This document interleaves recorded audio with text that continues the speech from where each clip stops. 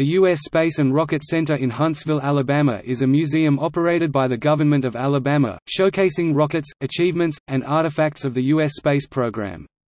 Sometimes billed as Earth's largest space museum, astronaut Owen Garriott described the place as a great way to learn about space in a town that has embraced the space program from the very beginning. Opened in 1970, just after the second manned mission to the lunar surface, the center not only showcases Apollo program hardware but also houses interactive science exhibits, space shuttle and Army rocketry and aircraft. With more than 1,500 permanent rocketry and space exploration artifacts, as well as many rotating rocketry and space-related exhibits, the center occupies land carved out of Redstone Arsenal adjacent to Huntsville Botanical Garden at Exit 15 on Interstate 565. The center offers bus tours of nearby Marshall Space Flight Center. Two camp programs offer visitors the opportunity to stay on the grounds and learn more about their respective subject matter. U.S. Space Camp gives an in-depth exposure to the space program through participant use of simulators, lectures, and training exercises. Similarly, Aviation Challenge offers a taste of military fighter pilot training including simulations, lectures, and survival exercises. Both camps provide residential and day camp educational programs for children and adults. Exhibits. The U.S. Space and Rocket Center has one of the most extensive collections of space artifacts and displays more than 1,500 pieces. Displays include rockets, engines, spacecraft, simulators, and hands-on exhibits. The Space and Rocket Center introduces visitors to U.S. rocketry efforts from its predecessor at Peenemünde with the German V-1 flying bomb, through a progression of U.S. military rockets up to the Saturn rocket family civilian rockets, and on to the Space Shuttle. The Saturn V dynamic test vehicle, the only Saturn V of the three on display to have been brought together outside a museum, is displayed overhead in a new building designed specifically for the rocket. The Space Shuttle Pathfinder was the first space shuttle, a mock-up made of steel and wood to test facilities for handling the vehicle, and it now sits atop an external tank with solid rocket boosters attached. The center showcases significant military rockets, including representatives of the Project Nike series, which formed the first ballistic missile defense, MIM-23 Hawk surface-to-air missile, Hermes, an early surface-to-surface missile, MGR-1 Honest John and Corporal nuclear missiles and Patriot, first used in the Gulf War of 1991. The rocketry collection includes numerous engines, as well. In addition to the authentic engines mounted on rockets on display, the museum has unmounted engines on display, including two F-1s, the type of gigantic engine that produced 1,500,000 pounds force 6,700,000 N to push Saturn Vs off the launch pad, J-2 engine that powered second and third stages of the Saturn V, and both descent and ascent propulsion system DPS, APS engines for the lunar module. Engines from the V-2 engine to NERVA to the Space Shuttle main engine are on display as well. The Apollo program gets full coverage in the Davidson Center for Space Exploration with artifacts outlining Apollo missions. Astronauts crossed the service structure's red walkway to the White Room, both on display, and climbed in the command module atop a Saturn V, which was their cabin for the trip to the Moon and back. Apollo 16's command module is on display. The Saturn V instrument unit controlled 5 F-1 engines in the first stage of the rocket as it lifted off the pad. Several exhibits relate the complexity and magnitude of that phase of the journey. They took a lunar module mock-up on display to the lunar surface where they collected moon rocks such as the Apollo 12 specimen at the museum. Later moon trips took a lunar rover displayed beside the LM. The first few moon trips ended at a mobile quarantine facility Apollo 12's is on display where astronauts stayed to ensure containment of any moon bugs after that mission. A restored engineering mock-up of Skylab is also on display, showing the Apollo project's post-lunar efforts. Various simulators help visitors understand the spaceflight experience. Space Shot lets the rider experience launch like 4GS and 2 to 3 seconds of weightlessness. G-Force Accelerator offers 3GS of acceleration for an extended period by means of a centrifuge. Several other simulators entertain and educate visitors. Other exhibits offer a hands-on understanding of concepts related to rocketry or space travel. A bell jar demonstrates the reason for using a rocket instead of a propeller in the vacuum of space. A wind tunnel offers visitors the opportunity to manipulate a model to see how forces change with its orientation, and the Mind of Saturn exhibit demonstrates gyroscopic force necessary for rocket navigation. An Apollo trainer offers visitors the opportunity to climb in. Some simulators on exhibit were used for astronaut training. A Project Mercury simulator shows the cramped conditions endured by the first Americans in space. A Gemini simulator shows visitors the accommodations when two people flew together to space for the first U.S. missions involving extravehicular activities and space rendezvous. Exhibits also cover the future of space flight. Two Orion CEV exhibits show the next NASA spacecraft, and a Bigelow Aerospace commercial habitat model details a space tourism effort. There are two play areas. The outdoor one offers a miniature and slower space shot ride along with slides and tunnels, all under a canopy. The indoor one offers play about a trip to Mars with a spaceship and some cartoon aliens. The U.S. Space and Rocket Center is also the resting place of Miss Baker, a squirrel monkey which flew on a suborbital test flight of the PGM-19 Jupiter rocket on May 28, 1959. Baker lived in a facility at the center from 1971 until she died of kidney failure in November 1984. Bus tours. The Space and Rocket Center offers bus tours of Marshall Space Flight Center. The tour offers views of all four National Historic Landmarks at the center, including a stop at the landmark Redstone Test Stand, where Alan Shepard's Redstone rocket was tested prior to launch.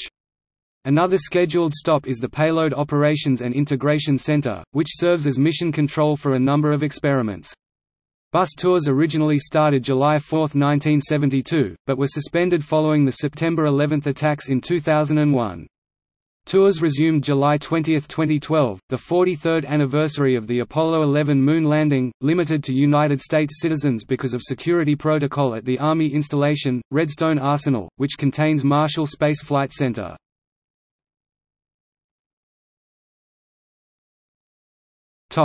Traveling exhibits. In the summer of 2010, the Space and Rocket Center began hosting traveling exhibits. The first was Star Wars, where science meets imagination, with other exhibits planned. The United States Space Camp hosted at the facility has provided themed camps in conjunction with the exhibits, including a Jedi Experience camp. Other traveling exhibits include The Chronicles of Narnia, the exhibition traveling exhibit, CSI, the Experience traveling exhibit, a T-Rex named Sue and Be the Dinosaur, 100 Years of Von Braun, His American Journey, Mammoths and Mastodons, Titans of the Ice Age. History. The idea for the museum was first proposed by Dr. Wernher von Braun, who led the efforts of the United States to land the first man on the Moon. Plans for the museum were underway in 1960 with an economic feasibility study for the Huntsville-Madison County Chamber of Commerce. Von Braun, understanding the dominance of football in the Alabama culture, persuaded rival Alabama and Auburn coaches Bear Bryant and Shug Jordan to appear in a television commercial supporting a $1.9 million statewide bond referendum to finance museum construction.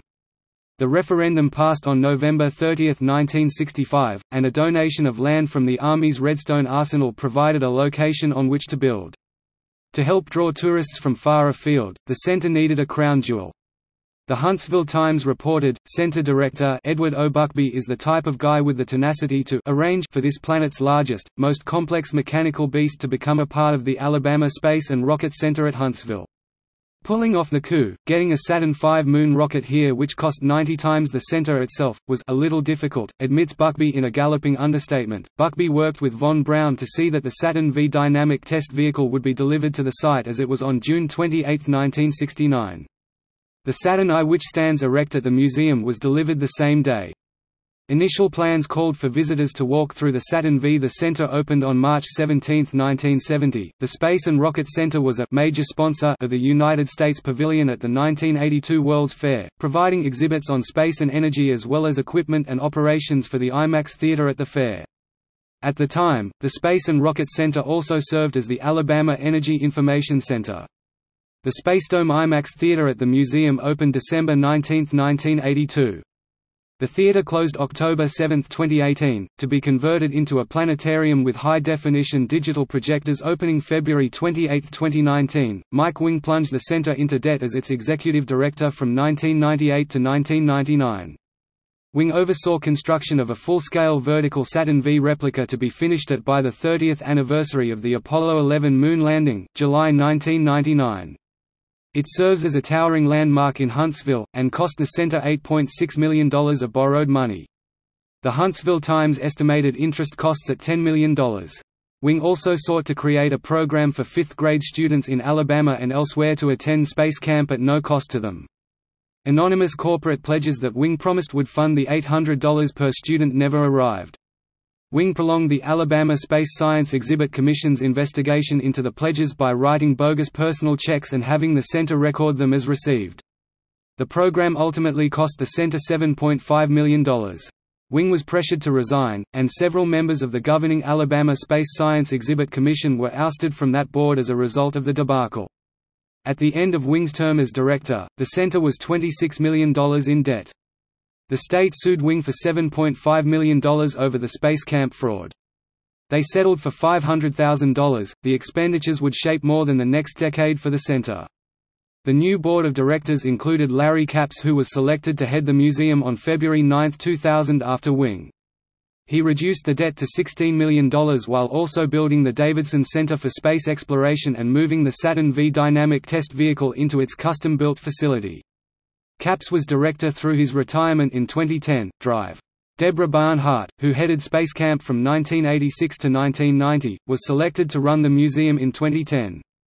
She has since brought Orion and other post-shuttle training apparatus to Space Camp and retired the center's line of credit, reducing interest expenditures. The center had about $13 million debt in May, 2014.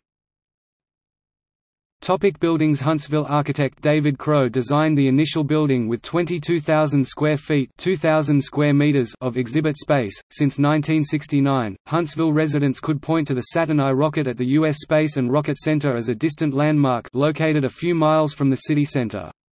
In 1999, a full-scale model of the Saturn V rocket was erected, standing nearly twice as tall as the Saturn I. Since 1979, a Saturn IB rocket owned by the museum stands at the Alabama Welcome Center in Ardmore as a reminder to visitors of Alabama's role in the space program. The Dome Theater addition opened December 19, 1982, to be replaced by a planetarium after a 36-year run. The movie Space Camp preceded droves more campers, 5,000 in 1986 to 11,000 in 1987. For whom facilities were expanded again. A $3 million NASA Educator Resource Center was built during Larry Capps's tenure, opening mid-2005.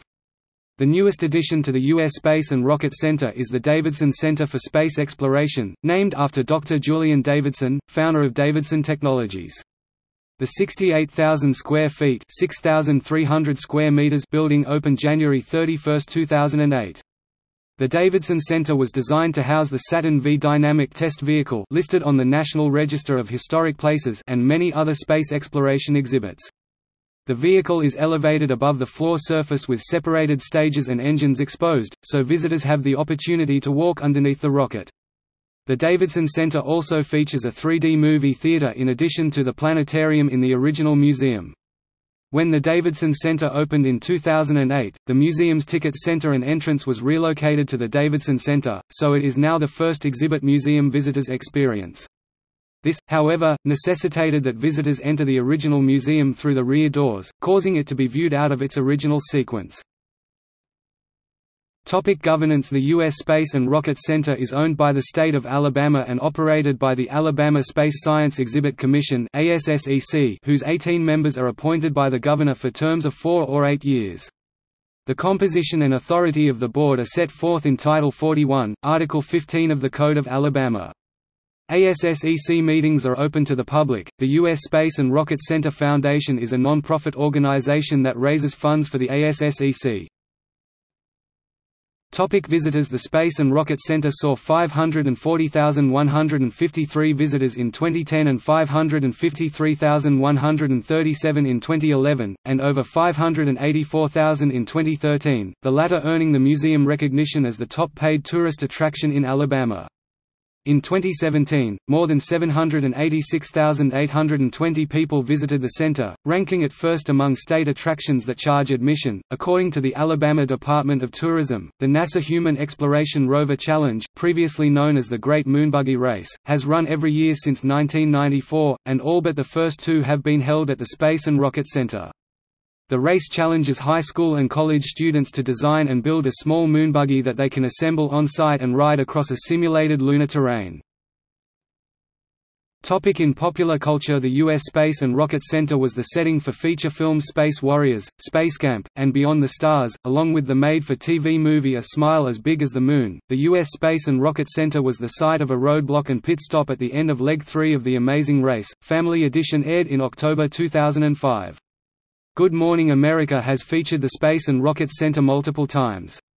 In their 2006 proclamation The 7 Wonders of America, GMA selected the Saturn V and particularly featured the Saturn V dynamic test vehicle at the U.S. Space and Rocket Center.